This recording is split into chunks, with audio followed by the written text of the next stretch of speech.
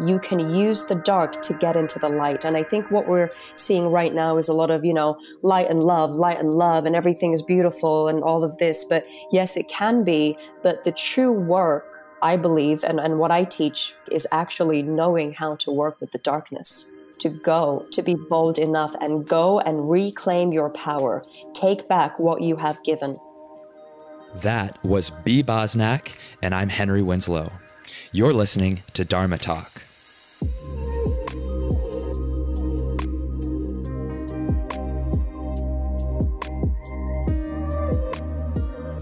Dharma Talkers, thanks for checking out the podcast.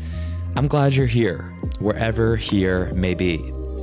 I'm recording this intro from Austin, Texas, but by the time it hits the airwaves, I'll be in Bali. But that's the cool thing about podcasting and technology, isn't it? We can be connected no matter where and when we are in time and space. Real quick, do you want to advance your yoga practice with a systematic process? Check out the Henry Yoga app. I've designed a 40-day, 40 minutes daily curriculum that includes Hatha Vinyasa classes and workshops to take you deeper. Go get the first 2 classes free at henryyoga.com. All right, yogis, it's all love and light, right?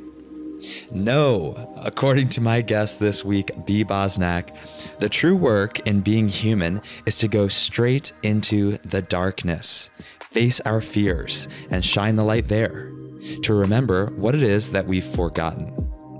This week, we're talking about how to address the root causes of our pain and our blocks. We touch on shamanism, energy medicine, shadow work, and other methods to address the spirit, which really is the only way to fundamentally resolve our mental, emotional, and physical dis-ease. Do y'all know B? I invited her on the show way back in episode 27, and last I checked, it's still the #1 most downloaded episode in the history of Dharma Talk. So the people have spoken. That episode is very valuable. Go check that out if you haven't heard it already. I wanted to bring her back on the show to continue the conversation around doing the work and how her understanding of what the work is, that is, the effective work to get to the root of what ails us and how it's evolved. In effect, what it takes to heal yourself. This episode is brought to you in part by Rainbow, my favorite sustainable mushroom company offering medicinal foods and supplements to elevate body, mind, and spirit. If you know me, you know I'm all about that mushroom lifestyle, and the folks behind Rainbow are fueled by an even higher level of obsession. They already nailed it with the 1111 tincture, which I've been using for months now, not only to stimulate my focus and creativity, but also to boost my immune system. It's a non-psychoactive medicinal mushroom tincture with reishi, chaga, cordyceps, lion's mane, turkey tail, shiitake, oyster, royal sun, agarikon, maitake, and messima. Yeah, the gang's all here. But now they've just released a new product called Forest Juice, which is essentially the purest Canadian maple syrup you can find, infused with all the adaptogenic medicinal mushrooms of the forest's healing ecology. They recommend sweetening your coffee or tea with it, but to be candid, I just take it by the shot and it's delicious. So are you ready to feed your inner rainbow? Go to rainbow.com and use code HenryWins for 15% off your order. Once again, that's rainbow, RAINBO, no W.com, and use code HenryWins for 15% off your order of the 1111 and or the Forest Juice. Full disclosure, this brand is not a paid sponsor, but I am an affiliate, meaning when you order their products, I'll earn a small commission for sending you their way. So if you'd like to support the show, you can buy one of the items I recommend, and you'll not only receive a high quality product, but also know that you're helping to keep Dharma Talk up and running. As far as other ways to support, please subscribe, rate, and review on Apple Podcasts, aka iTunes, which helps more than you know with discoverability, or make a direct financial contribution at henrywins.com/donate. I've got one more announcement for you this week, which is that Veronica, my wife, and I are gearing up for a tour, a little mini tour through Europe in January through early February 2020. We're going to be at the Yoga Garage in Florence, Studio Giotir in Milan, Anahata Yoga Studio in Thessaloniki, Greece, and Hara Yoga Studio in Barcelona. So check out the details for that little tour at henrywins.com/events and sign up if you're in the area. Now back to the show. You may already know B, but in case you don't, B Bosnak, at B Bosnak on Instagram, is a New York City-based healer, teacher, mentor, and the creator of Heal Yourself, a method that merges shadow work, somatic studies, sound, yoga, and meditation to connect with spirit and heal past trauma. B has been studying the human condition for the past decade and continues to study philosophical and psychospiritual aspects of the practice from various disciplines. Her transformational and heartfelt Heal Yourself workshops and retreats around the globe give her students the courage to take back their power, lean into discomfort, and learn how to rise with bravery. If you love this episode, if you want to go deeper with B, first of all, check out her other episode, episode 27. And also go to dharmatalk.show and type B in the search bar, BEE. And you're going to find all the notes, highlights with timestamps, and links for this episode. That's also an easy way for you to find B's first episode on Dharma Talk, where she shared her recommended book. As always, if you're looking for another book to read, remember that I keep a running list of all the books ever recommended on Dharma Talk. So you can head over to henrywins.com/books and just pick one out. Now, without further ado, please enjoy my follow-up interview with B Bosnak. B Bosnak, back on Dharma Talk for round number 2. B, how are you today? I'm well, Henry. Thank you so much for having me. It's a pleasure to come back. I'm so pleased that you're back. And for those who didn't catch the last time, know that you can go check out B's first interview on Dharma Talk. That was episode number 27, where she talks about her understanding of Dharma, and we get into some exercises that you can use to explore personal boundaries. And we talk a lot about the whole idea of healing yourself, which is kind of signature to what you're all about, right, B? Pretty much, yes. Healing, from the inside out. Right. Well, since something that I've frequently had come up with these conversations is that Dharma is, in fact, not a static arrival point, but an evolution. First, why don't we start there? How has your understanding of your role to play, or even your idea around the concept of Dharma, changed since we last spoke? Yeah, I mean, it's sort of like life in itself. It's a never sort of ending evolution. So it's not really, from point A to point B, but it's really about the journey and the experience of the journey. And it's always ever changing. I think for all of us, as we get deeper into our practice, as we start to understand things, not only just on an intellectual level, but more on a spiritual level, more on an energetic level, the more things start to shift. And this is how we start to also kind of shed skin. And we start to, when people will tell you, wow, you've changed, right? Like, what are you doing? You've changed. And that, I believe that change is a lot of that inner work that we are all responsible for. So, Dharma it's this never ending journey. There is no end. It's just a constant journey. That's what So have you changed? Is it true what they say? Yes. I mean, we're changing every day. And so I believe, since our last conversation, I hope I have, of course. Yeah. I don't, with the work that, we do, especially being in this field, is you have to. and because you adapt to it. And I think, putting yourself in uncomfortable situations so that you can grow, learning, studying, doing the things that maybe you thought you would never do, it really helps you to create that evolution. And so, yes, I have changed very much. Awesome. Yeah, great. Me too, I hope. Well, let's get specific about it. You spoke a little bit about emotional, energetic, and spiritual levels.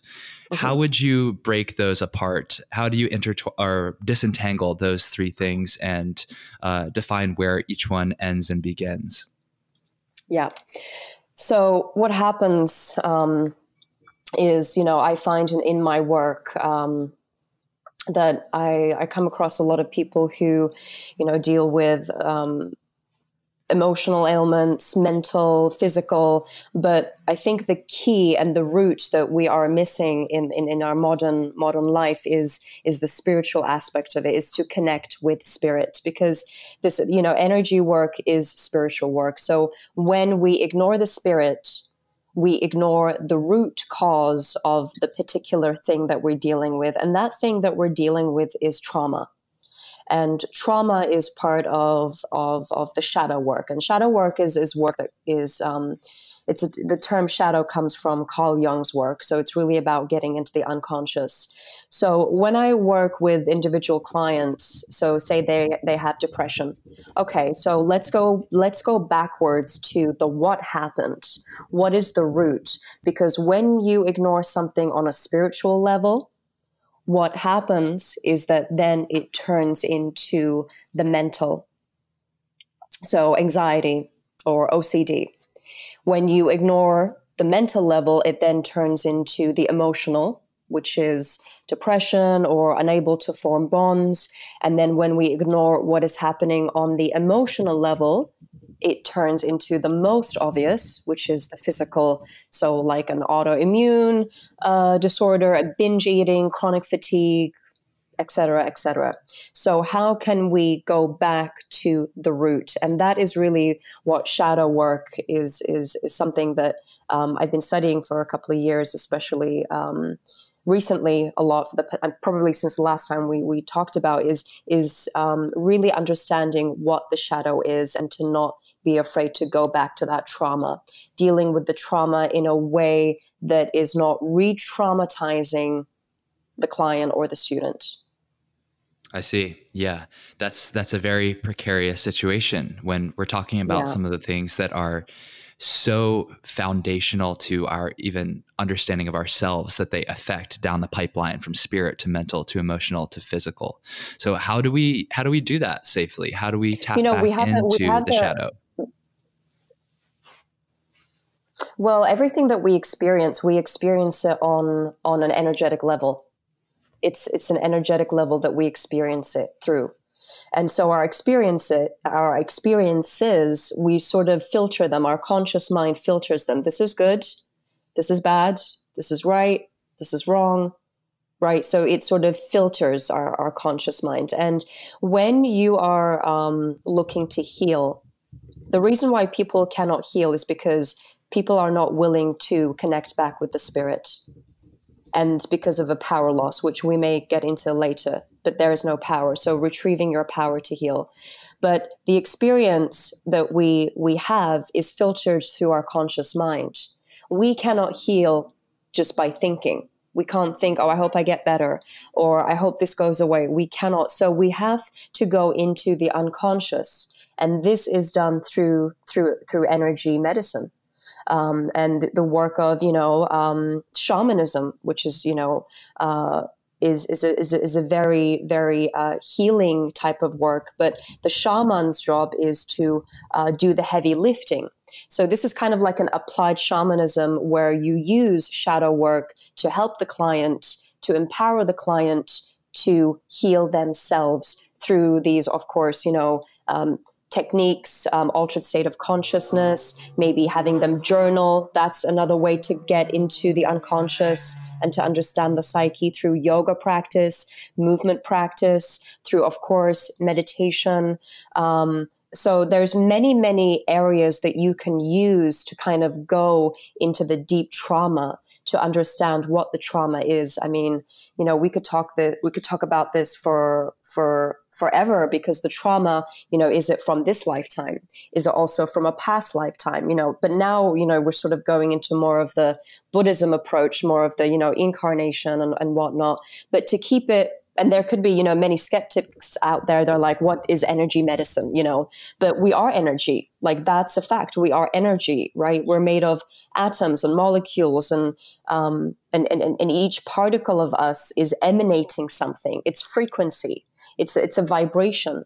So it's kind of like fine tuning the vibration when we feel very imbalanced. Right. Right. To address the skeptics out there, I just have to say that, my background is that I used to be very much like scientific prone thinker. If it's not evident through materialism, then I have to doubt it. But even now, like, the Western scientists agree, like quantum physicists agree, that if you look closely enough, microscopically, nanoscopically enough, then it's only space. Like, we only have the probability of knowing that a particle is in a given space at any time. Really, it's all empty space. So even the scientists agree that we're more energy really than physical matter. So something to chew on for those who are skeptical. Of course, absolutely. And we're seeing a lot of science. We're seeing a lot of research, especially in this, in this field a lot. There's a lot of research out there. So I definitely, and I'm not saying, this or that. I think we have to sort of question everything in our lives, but just, the work that the unconscious can really bring up for you to be able to go back to the trauma. Where did it start? Where did it begin? Because as Carl Jung would say, whatever you put into the shadow, it will run your life, and you will call it fate. Wow. So this is really about empowerment. It is, because when you lose your power, a power loss is the loss that you cannot even get up from bed, that you're in this very, very deep state of depression. You're in the dark. But the dark, again, this is not good or bad, not right or wrong. You can use the dark to get into the light. And I think what we're seeing right now is a lot of, light and love, and everything is beautiful and all of this. But yes, it can be. But the true work, I believe, and what I teach from the Heal Yourself method, is the true work is actually knowing how to work with the darkness. Yes. To be bold enough and go and reclaim your power. Take back what you have given. Right. It's not light where there is already light. The guru is what brings lightness into where there is darkness.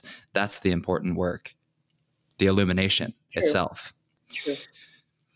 So you mentioned several different tactics or ways that we can go and illuminate the shadow, but give me an example maybe of one way that you have worked with your students, something that you're teaching now, or even something that you've done on yourself to get to the root. Yeah, a lot of this, the shadow work is, first we look at, what we're sort of pushing away. So we look at what we suppress, right? Things that have never happened, or things that we've repressed. So things that we push away, or things that we are, in denial, or God forbid, we are lying to ourselves and creating this different reality in order to function the mind. So for example, the work that I do through my clients and through my students is, finding perhaps a trigger, right? Something that triggers them.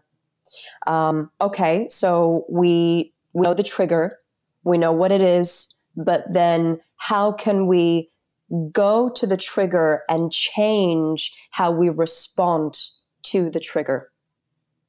How do we change our reaction? Because that's what we can ultimately change. That's the ultimate thing that we can actually go back and change and rewire our brains to sort of look at that trigger when it happens again, that we are in control of changing it and shifting it. So it no longer has this kind of weight over us. So for example, The trigger could be, it could be any basic thing where, you're having an argument with a person, and all of a sudden a word that they say, it triggers something inside of you, and you feel that maybe it's a sort of a past experience, and you maybe react in a way that is explosive. But it wasn't maybe how they were saying it, but it was a remembering, because I think ultimately we're all trying to remember what we have forgotten. So how can we kind of work with the triggers to make them work with us instead of taking over us? So it's really about understanding the trigger. It's understanding the trauma, where it came from, how it happened, why it happened. And then using tools as yoga, meditation, prompt writing, journaling, connecting to, spirit, again, walking backwards from the physical to the emotional to the mental to the spiritual, to come back to this sort of, I would say, the Buddha nature, the compassion, the connection, and to come back to our higher selves, because we all have that Buddha nature, but we often forget it in that moment of trigger. We completely forget it. So how can we use that nature of being compassionate, being forgiving, being loving, in those moments where we just sort of want to run away and we want to hide and we want to blame it on, well, this is just the way I am. That's just the way I am, and I'm not going to change. And so then that right there, the trauma is still going to follow you. The dark is still going to follow you. It's going to run your life, as Carl Jung would say, and you will call it, it's just my fate. So this is really about empowering the student or the client to take back their power. I love it. That was kind of a long description. No, that's great. And it makes a lot of sense. I mean, if we're talking about these past experiences, be they in this life or in past generations or even past karmic lives, if you're looking at it from the Buddhist lens, then they can be very hidden. And as you said, the conscious mind is filtering our experience at all times to feed us a certain perception that fits our idea of how things should go. And if that's the case, then we really need to be looking for clues to find that deep spiritual wound. And as that trigger that comes up, something that changes your physical, emotional, or mental state very quickly, I think that's always a powerful clue that something is underneath there. I believe that, every symptom is the teacher. So the trigger is the teacher. So that's also something to kind of be curious about, because you're having a symptom or you're having a trigger or you're having something that is happening on all levels, or just an emotional or a mental or a physical level. So to get more curious about, the symptom or the trigger as the teacher, because that is what's going to take you to the root cause. The problem lies in the karmic pattern. So how can we sort of, dissolve this karmic pattern, or just scratch karma out of it? How do we dissolve the pattern? How do we rewrite the habit? How do we reconnect with ourselves and make new habits and new patterns that is ultimately going to help us thrive in our lives? And again, the whole power thing is coming back, but to really, be powerful in our lives, to take back that power and to ultimately heal ourselves from these things that we call, well, this is just me. The experience, what's happened to you, your experiences, yes, it's part of you, but is it really you? What happened to you? Is that really you? And who is the you? I mean, that's an entire different conversation of what is actually real. Like, what is real? And the reality that we live in and that we see in, right? Like, do we just see things with our eyes? Like, for example, if right now I just made the sound, woof, woof, right? What image do you get? Right? You just got that image with your ears, though. You didn't see it.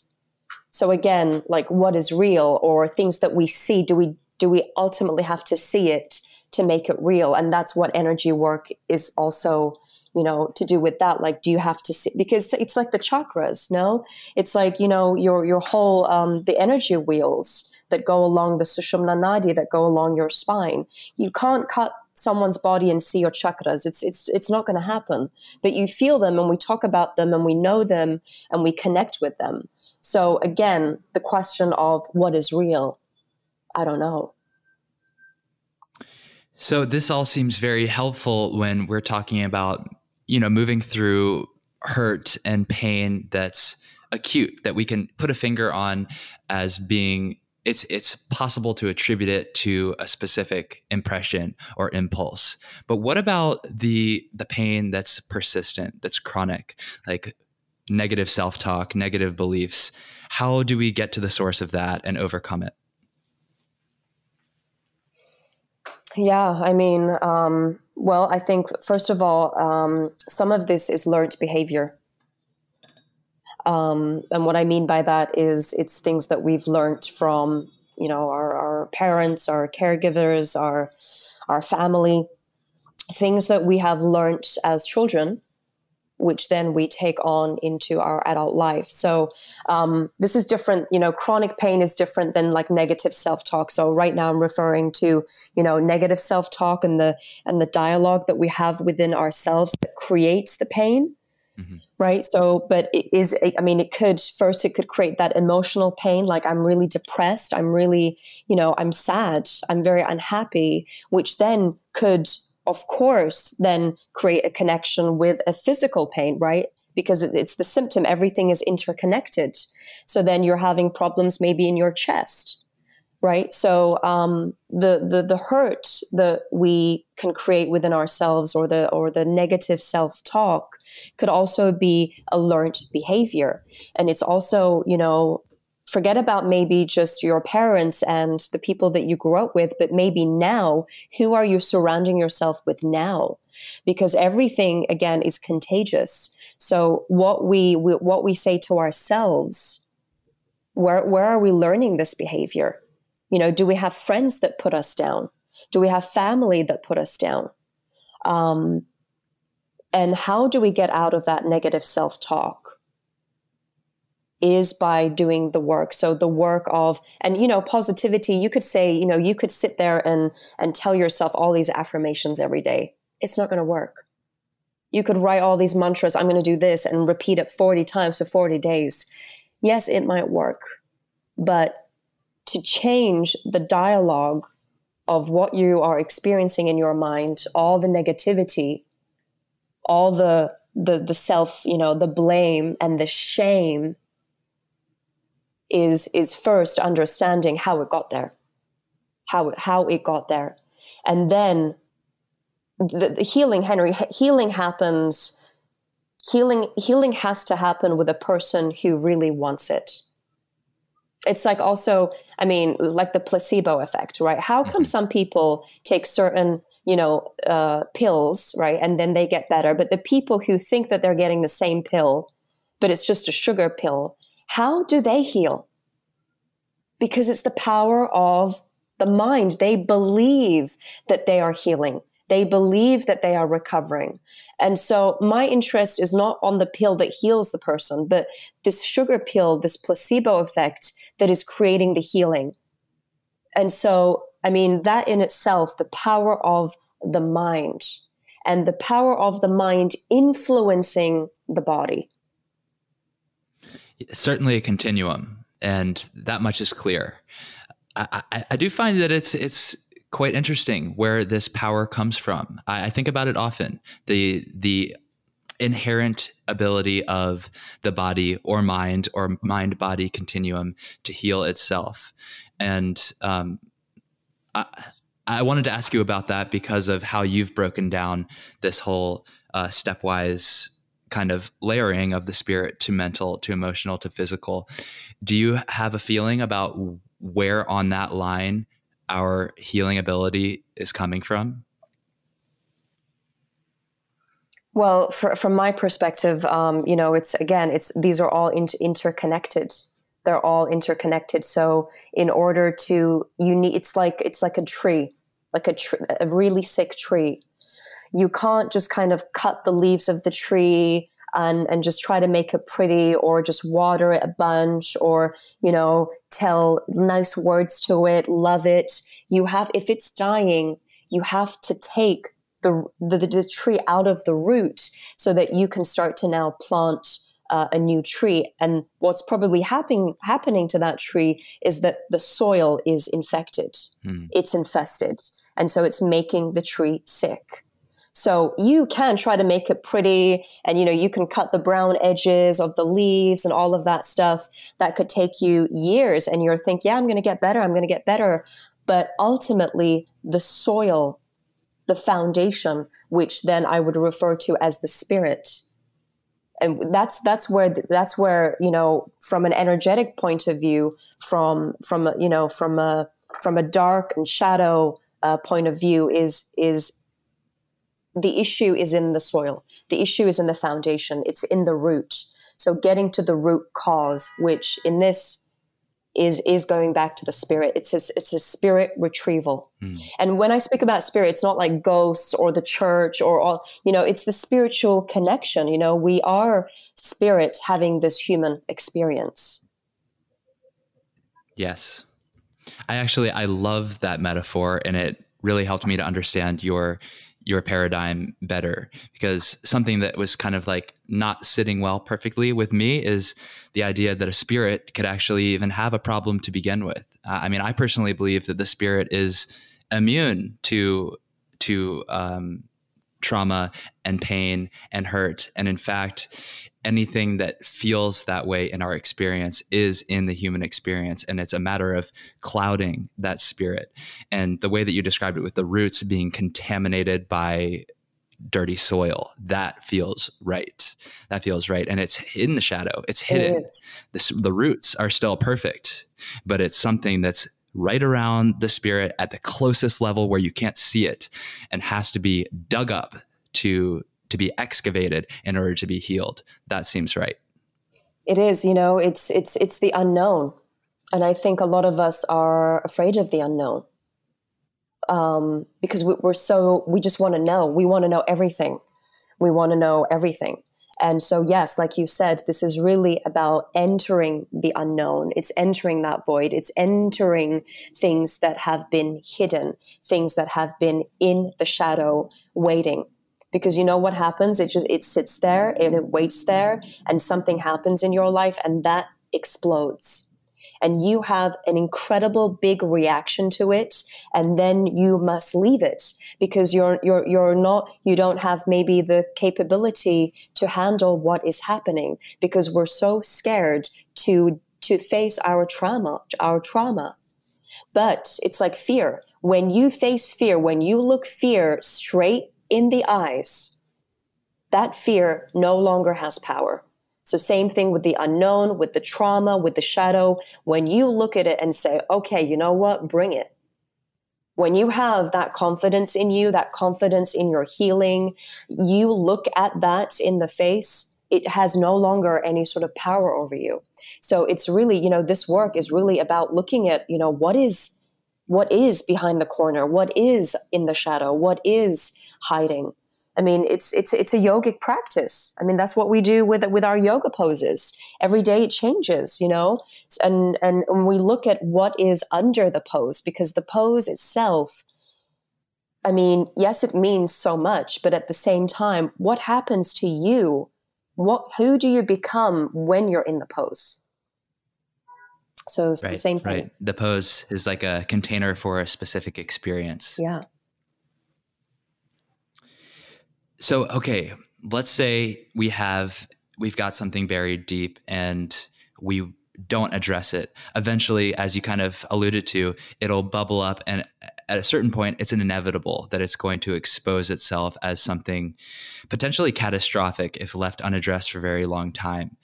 Do you find that we can mitigate or, minimize the negative effects of these traumas if somehow we're able to tap into them before they naturally come to the surface? Like, is there an advantage to finding it before it reaches some sort of pivotal moment?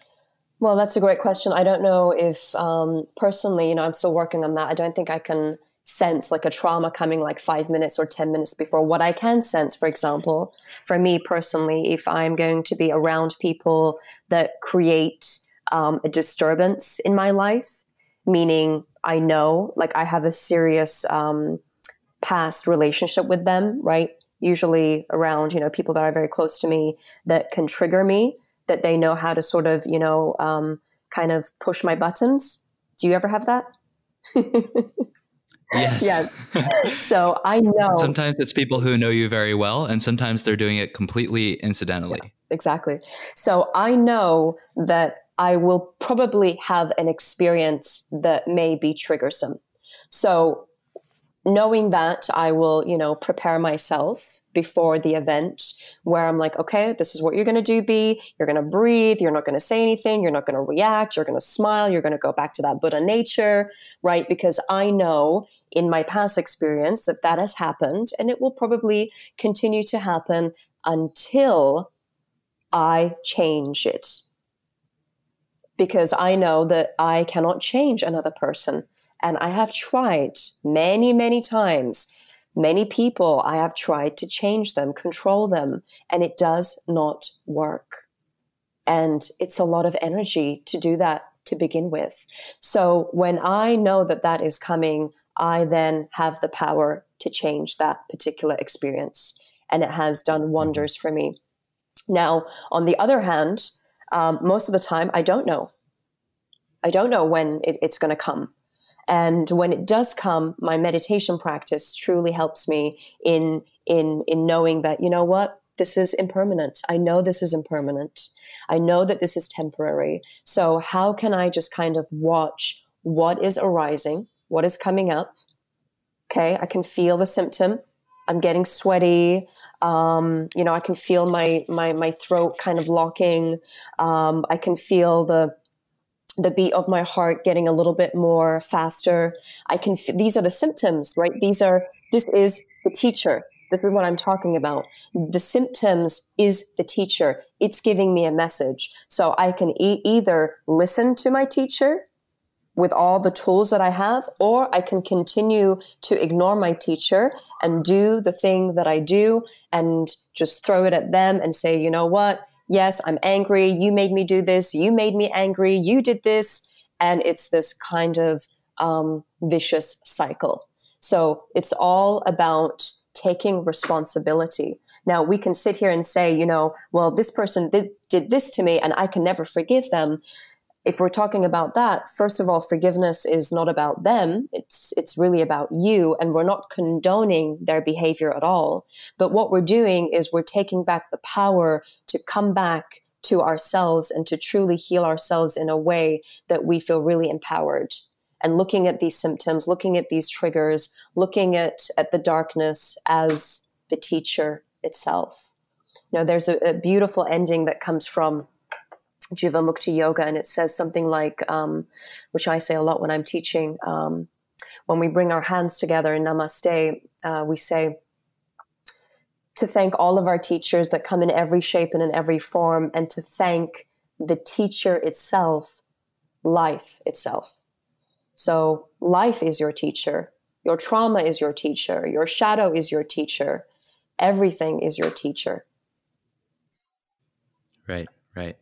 And it can only really be the teacher if you're willing to be the student. That's kind of the catch. Correct. Like if you, and I found that's definitely true for me in my experience when difficult emotions come up, whether it's fear or anxiety or depression, all these kind of transient things that at the moment can feel totally consuming, that just like you said, if I face it, if I look straight at it, that helps me to, yes, take ownership of it, but at the same time, not identify with it. Like I am experiencing this versus I am this.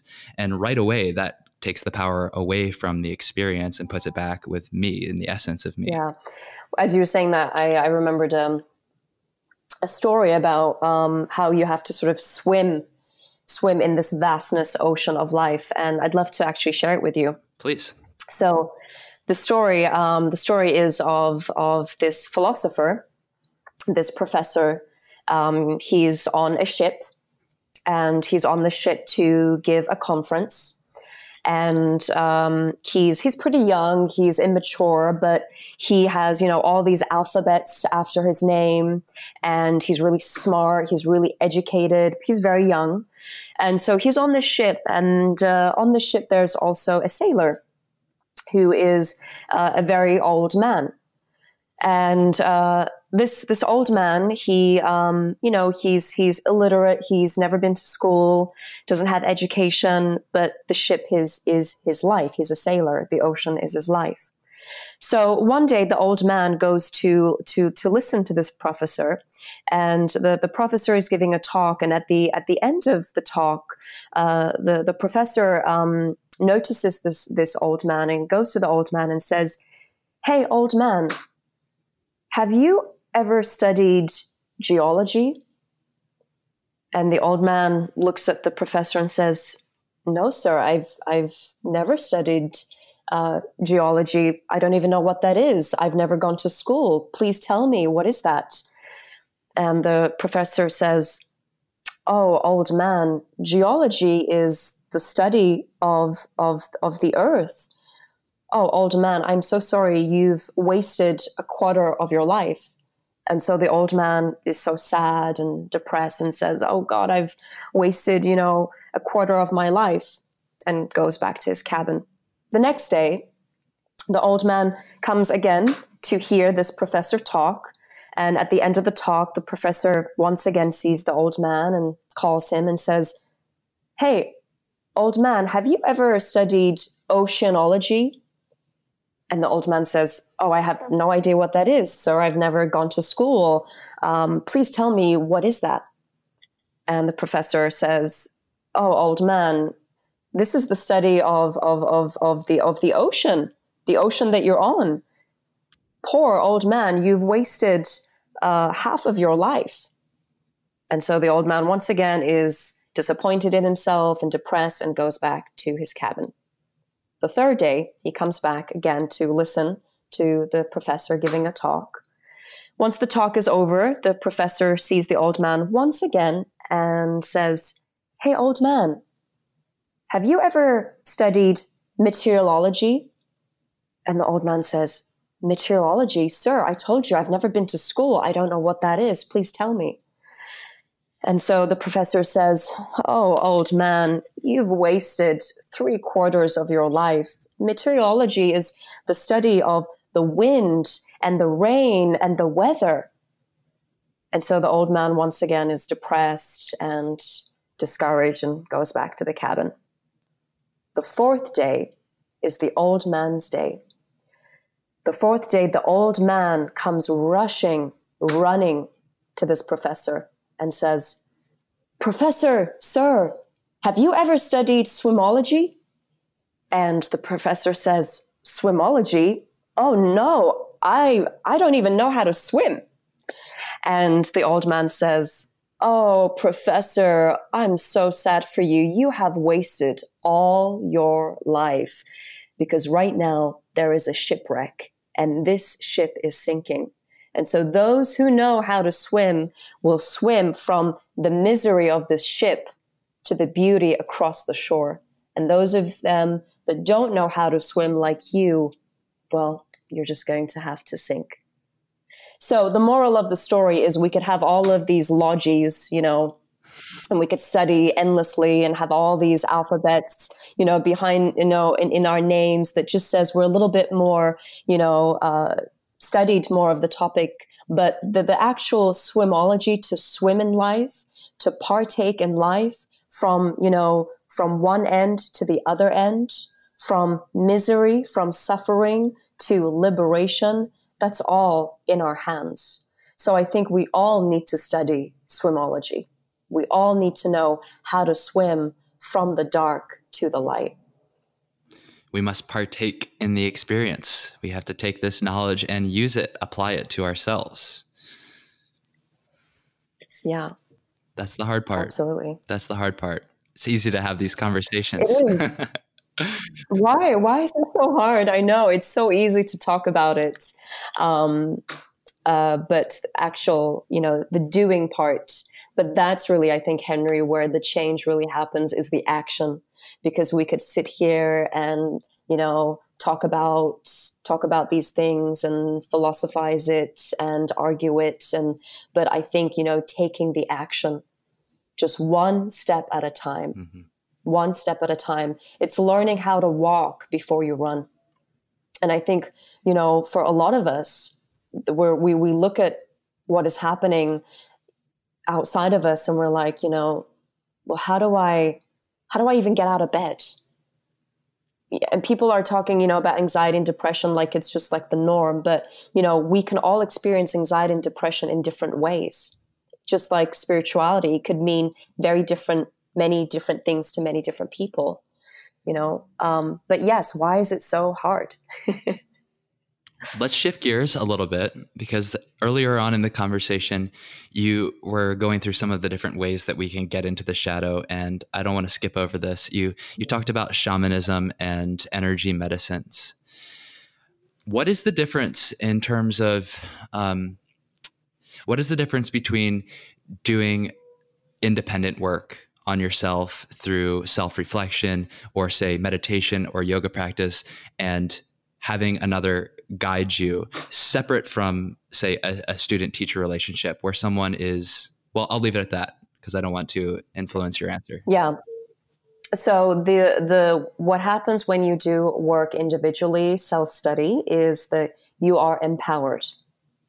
Okay, that's a huge, huge benefit for the psyche because it is working solo, and it is deeply empowered to do the work.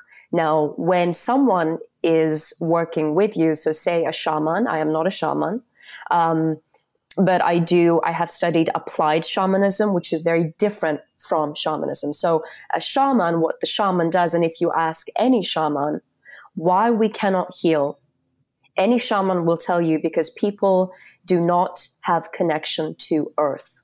They've lost the connection to earth, which is the source. So what the shaman does is the shaman goes into the underworld. So this is where the shaman does the heavy lifting for the client and the student and listens to the messages of her or his guide spirits and blows the power to the client. Okay. So in applied shamanism, you empower the student or the client through an altered state of consciousness where you can guide them, whether it's visualization or meditation or anything that is energy work, to do the work themselves. So that's the difference. Now, the two ingredients that will connect to spirit and energy is light work and sound. So light is the study of colors. It's kind of like also, the chakras and what the colors mean. And then, of course, sound. So sound healing, which is becoming also very popular right now.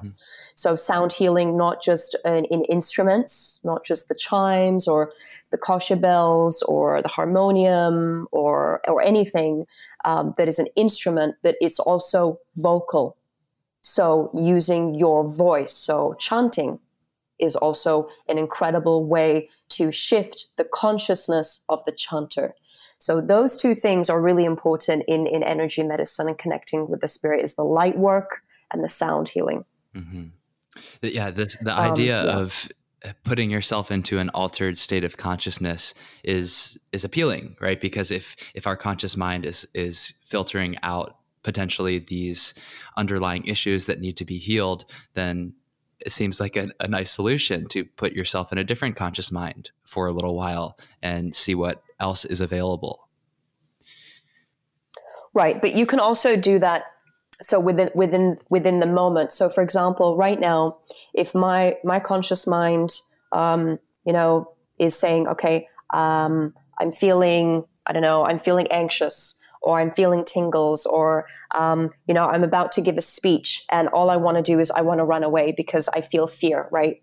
So that's my conscious mind. That's what I'm thinking. That's what I know. How do I get into an altered state of consciousness within that moment. I'm not talking about, this woo stuff and, getting to this higher levels. It's within the moment. So using the tools that I have, okay, breathe.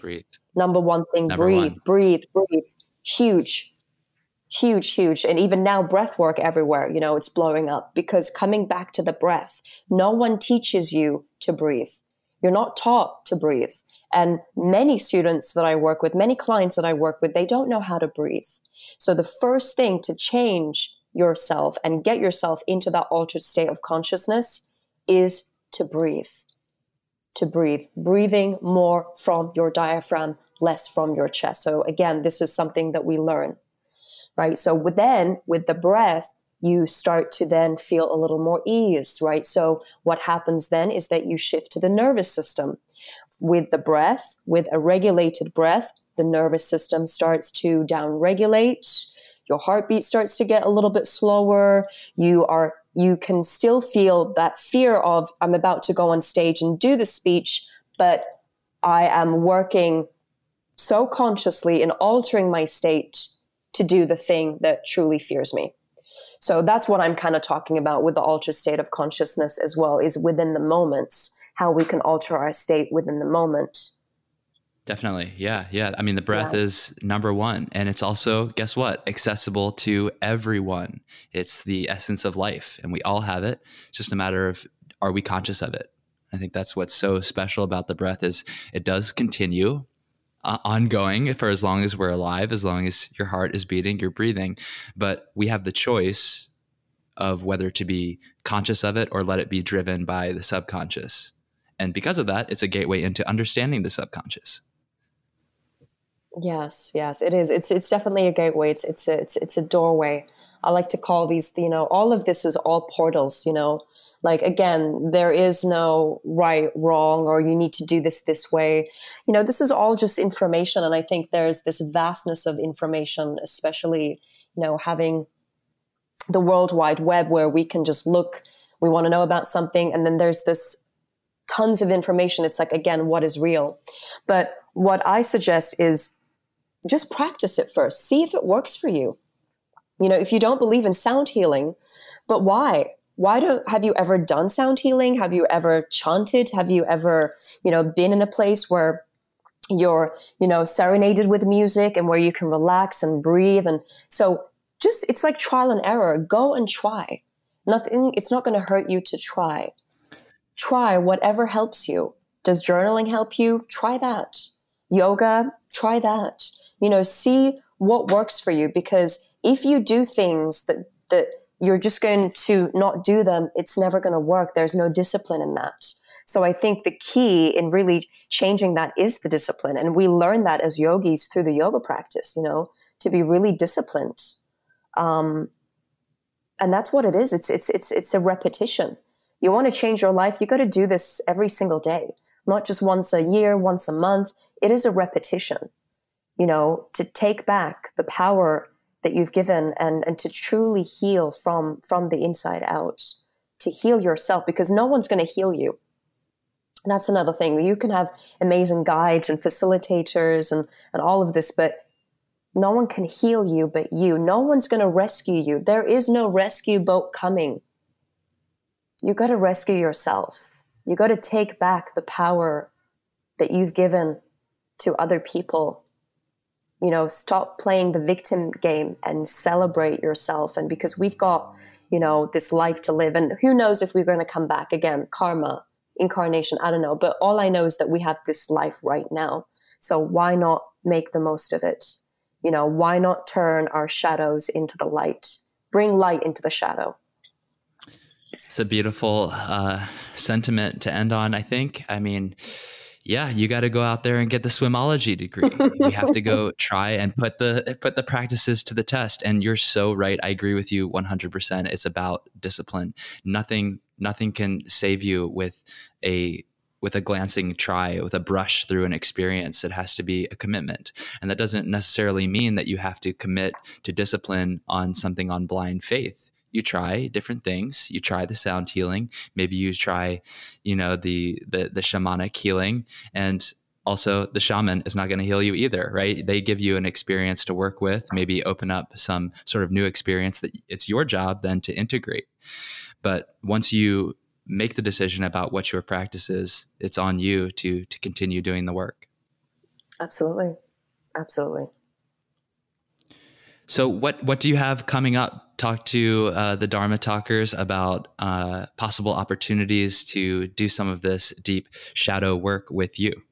Yes, I have my women's healing immersion coming up in Oakville, Ontario, just outside of Toronto, November 22nd to the 24th. It's a 3-day, really deep, immersive women's work. So a lot of the things that I've talked about, we put that into practice. In the new year, I have my intensive 1-day immersion here in New York City, which is on January 11th, 1/11 at the Class in Tribeca. And I have my Bali retreat, my annual Bali retreat, which is happening April 11th to the 18th. My Heal Yourself method, which is a 7-day deep dive into all of this yoga, meditation, somatic, shadow, journaling, chanting, and really uncovering and also recovering ourselves through this practice of discovery. Beautiful. Sounds like a lot of fantastic opportunities for people, no matter what sort of level of commitment they're ready to make at this point, whether they're trying it out or ready to go deep. So thank you for sharing that. Thank you, Is Henry. there one last piece of advice or one last message you'd like to leave our audience with? Just to, again, live life, live life the best that you can. Wake up every day, do the best that you can, do all the things that make you happy, do all the things that bring meaning to your life. But at the same time, let yourself question everything. Believe in the healing power of your practice, whatever your practice is. Get up every day, do the best that you can, and live this life through inspiration, and to go back and connect with yourself, with the part of you that might be feeling a little bit lost now, and to remember that your life is your ultimate teacher. Your life is your ultimate teacher. Beautifully put. Can't say it any better than that. B, thank you so much for coming back on Dharma Talk. It's been amazing to talk with you. I'm sorry that we're no longer in the same city, but I trust that at some point we're going to cross paths again. So I'll see you sometime, someplace. Until then, take care. See you soon, Henry. Bye-bye.